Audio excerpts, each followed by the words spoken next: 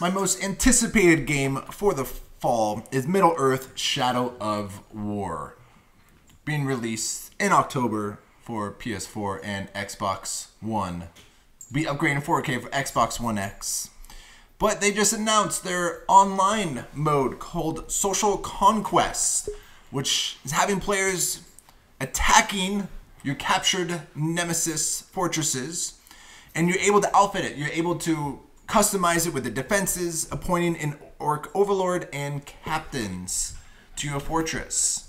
So with the Social Conquest mode, they do have two different modes for it. The first one is Friendly Conquest, which there's no risk and you get small rewards with it. So it's more of a test run, see what it's all about. But the ranked mode, which is the online rankings, this is where you will be given loot boxes and currency that you'll be able to use to buy more boxes when you defeat a fortress. But any of your orcs or captains who die, so again, I have my own fortress that I got. I'm gonna customize it with my defenses. I'm gonna assign a captain, assign my orcs that I got through my campaign. If they die during ranked mode, they die in my campaign. They're dead. They're not coming back. I love it. The quicker you complete your assault on a fortress, the higher your ranking will be. But if you lose, your ranking will then go down if you lose in your assault on someone's fortress. So this is their online Social Conquest mode. Mo, what do you think of this mode? I love it. I think that's an awesome way to incorporate something that's fresh. You know, not the ranking part. It's like a tower defense for yourself, and then people have to go in and try to conquer it. And if they can't, well then, you know, do they give bonuses or anything? Haven't you mentioned it? Correct. Yeah. So you get loot boxes and currencies. So when you beat it, you'll be able to get those. You get rewards. So what about when the person that's raiding and they lose? You, as the person who set up those defenses, do they get stuff too? Because I didn't hear anything about that. I'm sorry. Apologies. Oh no, they just announced it this week. This week, so it just came out. So it's just like brand new news too. Yeah, so it's brand new news that they announced the Social Conquest. I'm not sure what the person who sets up the fortress what they get. Mm-hmm. I don't remember reading on what would happen. They should get rewarded if someone loses to their fortress. Yeah, the Injustice 2 has something similar. Not of course not to the scale of where you have your own fortress, but for Injustice 2 you set up 3 heroes or villains on the same team, same squad, and they their job is to basically defend against 3 attackers from somebody else, and this is completely online. So if you lose, you get, you know, credits and stuff like that to spend in the multiverse and all that. So it kind of reminds me of that. This is cool though, because it's like its own separate adventure.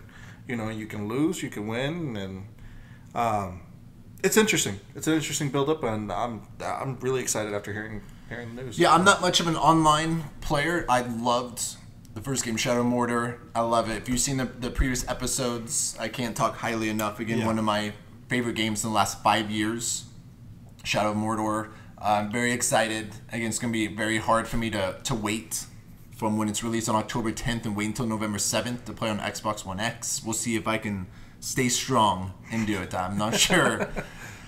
But this is a mode, and I do like that they have 2 different modes. They have that Friendly Conquest, so you can practice it. Yeah. And so the real thing, you know, if your orcs and captains die, they're fine. Yeah. So you'll be able to practice a little bit. They have that for beginners, and then they have that ranked mode, as in now, and the consequences that your orcs and captains will die in your main campaign. Yeah.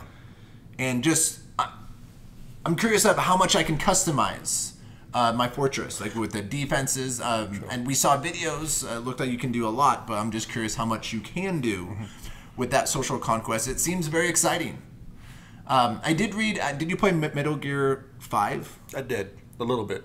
Was there something similar? I read that and was something similar to that. Yeah, there was. Like was there a base mode? Yeah, there was a base mode, and you attack each get other? like soldiers and all this stuff.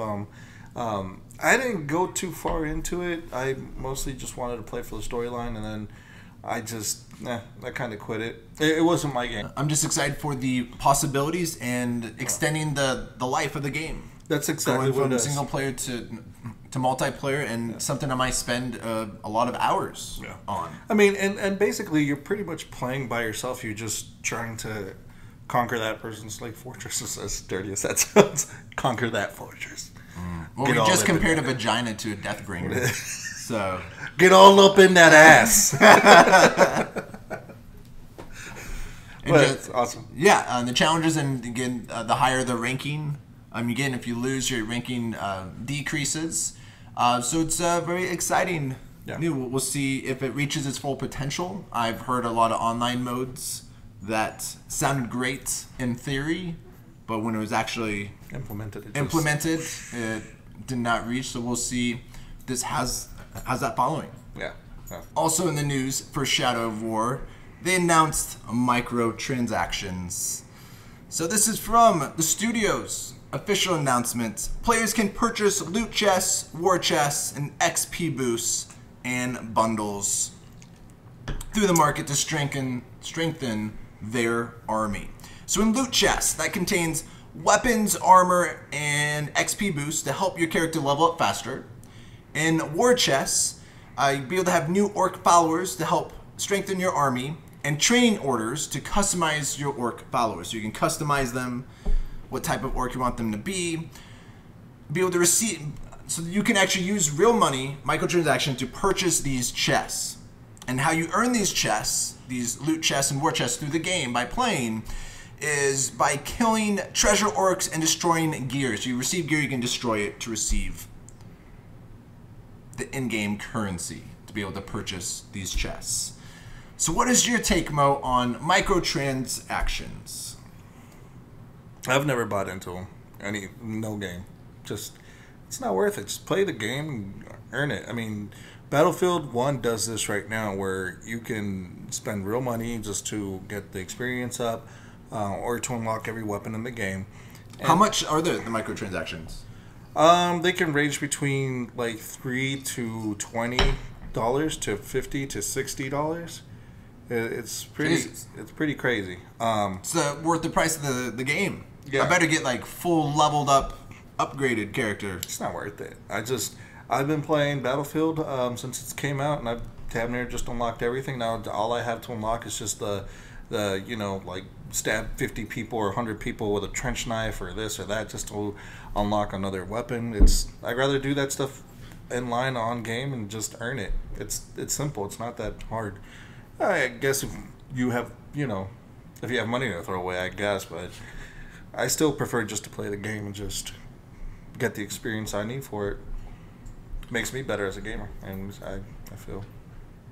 I understand on the studio's perspective, again, any way to increase revenue, everyone does that. Yeah.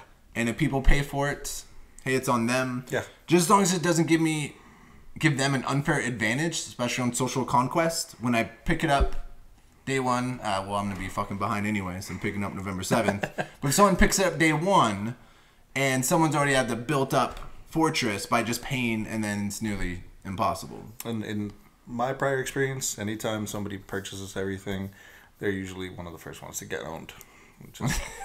Correct.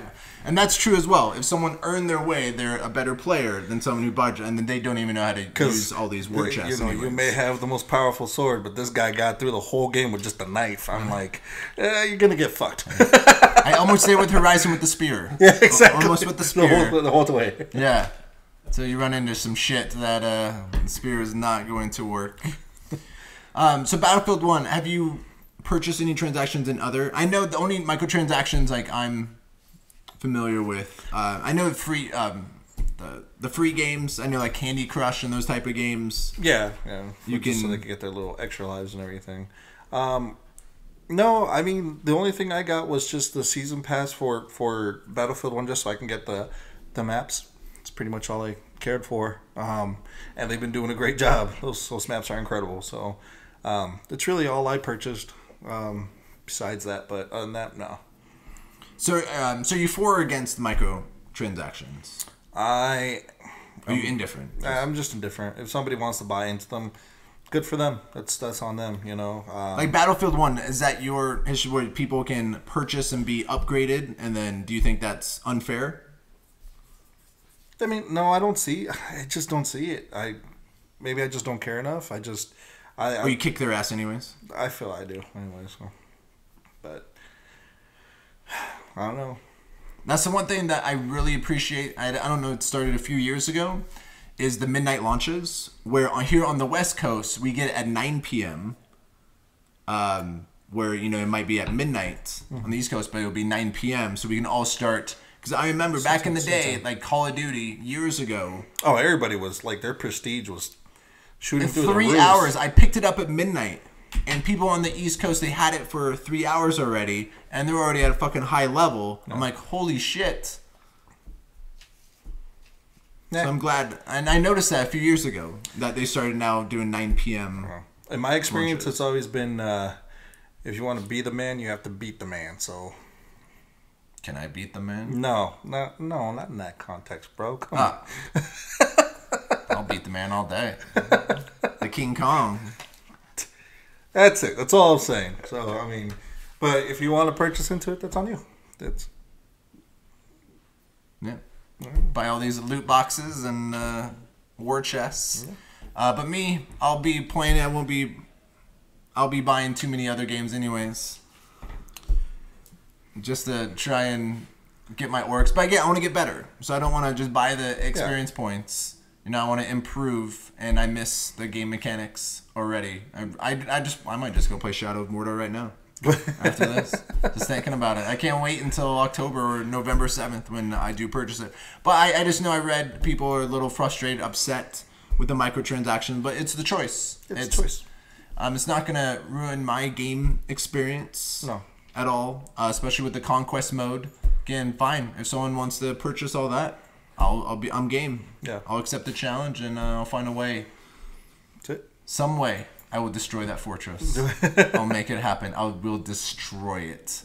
I will smash it. All up in that ass. Yes, indeed. Please let us know in the comments below what you feel about Social Conquest Mode and the microtransactions for Middle-earth Shadow of War.